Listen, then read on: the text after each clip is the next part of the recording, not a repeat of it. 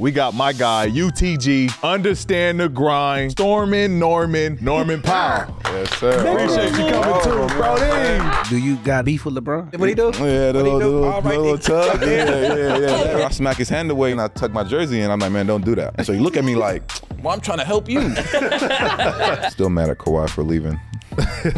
That's the whole thing, man. We were supposed to run it back. And you go through your rookie year, you get sent to the G League. I was hot. Yeah. I was so mad. We're snowed in, and we had to drive 11 hours from Westchester to Toronto. My back hurt just thinking of that. Deep down, you wanted to go to SC. I ain't know that. Putting that out. He went to the ops. He made the right choice. It all worked out. Yeah, I only lost him one time in my 4 years there. Come on.